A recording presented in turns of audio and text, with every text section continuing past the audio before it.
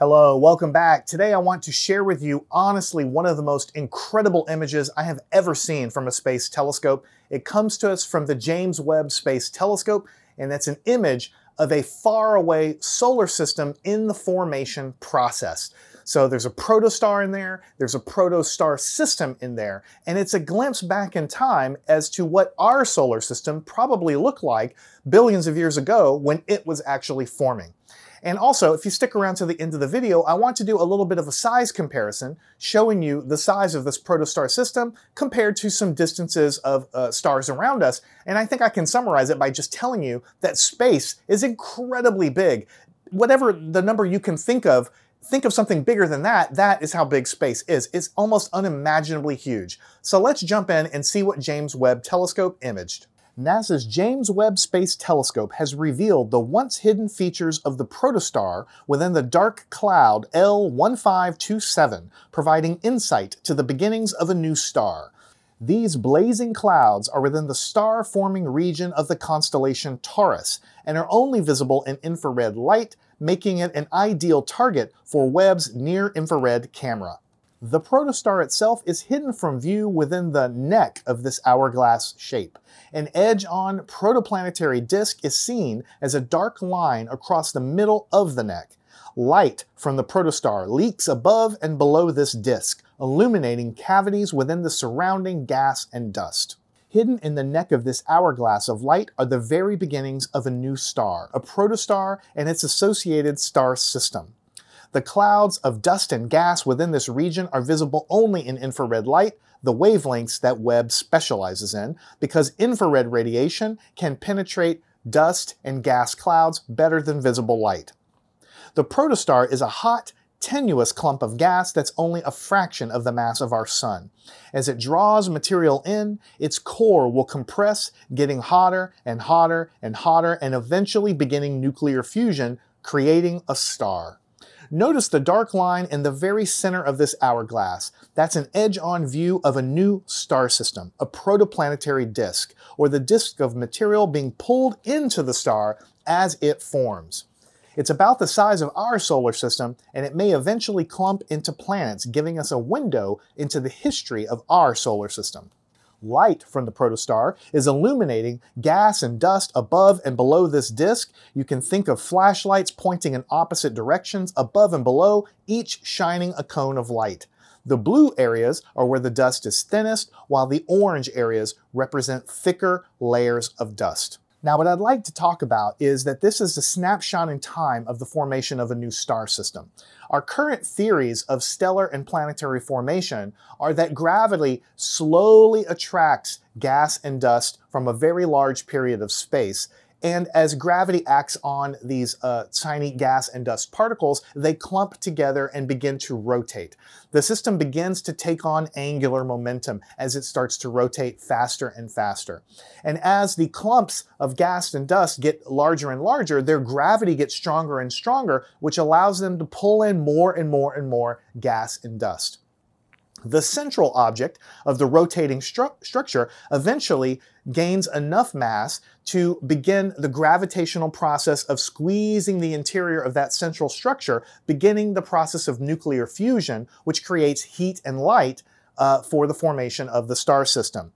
Now, the outer regions, they clump as well, but they don't become large enough to become a star, and we could have different sized planets from many sizes, many times the size of Jupiter, all the way down to our very small planet Mercury in our solar system. So you can have rocky planets and gas planets forming outside, orbiting the main star. Now, this process isn't quick. It takes billions of years, but that is how we currently describe mathematically how star systems form. Now, I told you at the beginning that this was one of the most incredible images that I personally have seen. And I've seen all of us have seen lots of pictures of galaxies and things like this. But as we learn about our history, as we learn about the Earth, as we learn about the planets and the star that we live near, we often wonder, where did we come from?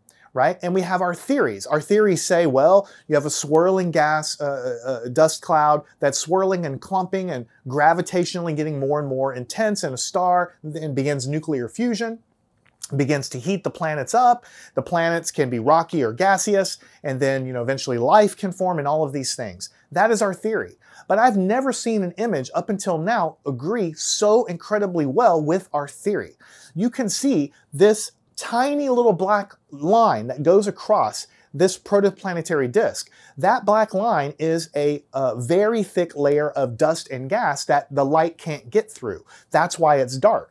All right, above and below, light is shining into essentially the nebula that's above and below this new star system. But on that direct line, edge on, it would be like looking at this paper edge on, it's extremely thick because in that region you have the planets accreting and forming out of that material, along with the sun in the center, right? Now, if you look at the width of that line, just look at the black line there, you can think of that line, that protoplanetary system, being the size of our solar system. So that's a new solar system. The left edge to the right edge would be about the orbit of Pluto. And somewhere in the center is a star, and there could be any number of planets, maybe 10, maybe 5, maybe 7, who knows? But they're in there somewhere. Almost all star systems that we know of we now know have planets orbiting them. All right, so we now can see that this black line is the width of our entire solar system. So when you look at this image, I want you to take in what you're looking at. It's like looking at the Grand Canyon or a mountain and just being like, wow, that's so big. But when you're looking at this image, that tiny little black line is the width of our entire solar system. And when you look above, the hourglass coming up above and the hourglass going down below, you're looking at many, many, many diameters of our solar system across the top and the bottom of that hourglass. So I didn't do a super accurate count, but when I look at the width of that line, and that black line, the actual star system, and compare it to the width of the hourglass, it's about 20 to 30 of those little lines can fit in there. So what you're looking at when you zoom out to this picture is the width of our solar system in the center forming, but maybe 20 diameters of our solar system, 20 to 30 of our diameters on the top part of the hourglass and the bottom part of the hourglass, right? So you're looking at a physically incredibly large swath of space, and all of it is essentially forming into that star system. Now I'm going to leave you with one final thing because I found it incredibly interesting. When you look at an image that big and say, well, that's one solar system there, and then that's maybe 20 solar systems on top and maybe 20 solar systems on bottom, man, this star system must be the width of the cone at the top. It must be getting pretty close to the nearest star. Where is the nearest star to this one that's forming? That's what my natural question was, right? But then you have to come back to reality. However big you think space is, however big of a number you come up with, just throw it in the trash can and try to imagine something bigger, because it's always bigger than any of us can imagine. Let's put some numbers to it. You might think, oh, 20 or 30 diameters of a solar system, it's maybe halfway to the nearest star away from it. Maybe 10 times away. It's 1/10 of the way to the nearest star. That seems to be a pretty big distance. That's probably what I would think, okay? Let's put some numbers to it. The closest star to our star system, to the Earth star system, is a star system called Proxima Centauri. It's a binary star system with the Proxima Centauri and Alpha Centauri. They orbit each other. So it's really two stars. Proxima Centauri is a little bit closer to Earth. It's about 4.2 light years. That is the distance it would take light to travel in 4 years. That is the closest star that we could possibly ever reach with a spacecraft, 4 light years away. Now let me introduce you to what we call an astronomical unit. The 1 astronomical unit is the distance from the Earth to the Sun. That's called 1 AU, 1 astronomical unit. So the Earth, by definition, is 1 AU away from the Sun. So Pluto, when you use that scale of an AU, is about 39 AUs from the Sun. So round it up to 40 AUs. Pluto is about 40 AUs away from its position to our Sun, 40 astronomical units. So when you look at this black line there, you can imagine in your head it's about 40 AUs, because that's the radius is about 40 AUs. I guess it's about 80 AUs all the way across, all right? Because the distance from the Sun to Pluto is about 39 to 40 astronomical units, all right? So the question is, light years, 4 light years to the nearest star. How many astronomical units is that to the nearest star system? Okay, we'll put that into Google, and you know what it comes out with? 4 light years is equal to 252,000 astronomical units. Let me say that again. The nearest star that we know of to our planet Earth is 4 light years away. Doesn't sound too bad, right?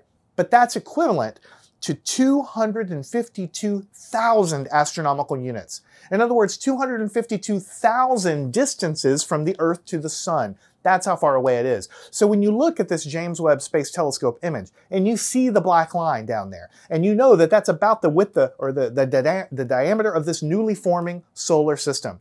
And if you compare it to ours, you say, well, it's about 40 astronomical units radius, maybe 80 astronomical units in diameter. Just round it up to 100 astronomical units. The width of that star system is about 100 astronomical units, 100 AU. But the distance from our Earth to the nearest star is 250,000 astronomical units. So even when you're looking at the top of that hourglass, it's so tiny compared to the distance between our sun and the nearest star that you're not even looking at anything remotely close, approaching the nearest star to that newly forming system. So I guess when I say that is because I'm constantly amazed when I know that space is big, but I always come up with a model that's always smaller than it should be.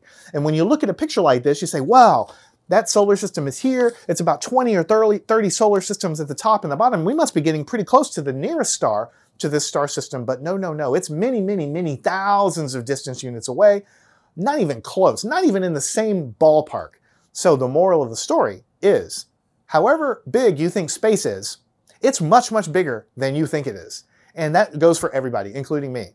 So I hope you've enjoyed this. I look forward to the James Webb Telescope imaging new star systems. Because James Webb uses infrared light, which penetrates, that wavelength of light penetrates dust and gas a little better than visible light. That's the only reason we can see images like this. If you image this in visible light, the dust would completely obscure what's happening in the center. But in the longer wavelengths, we can see through a lot of the dust and see these newly forming protoplanetary systems.